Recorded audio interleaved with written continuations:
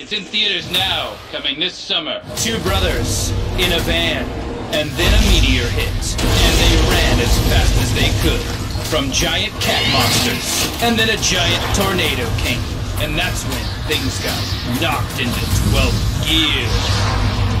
A Mexican armada shows up with weapons made from tomatoes, and you better bet your bottom dollar that these two brothers know how to handle business. In Alien Invasion Tomato Monster Mexican Armada brothers, who are just regular brothers running in a van from an asteroid and all sorts of things, the movie.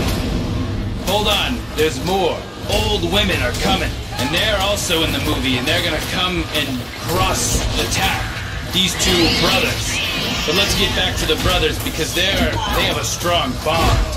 You don't want to know about it here, but I'll tell you one thing. The moon, it comes crashing into Earth, and what do you do then?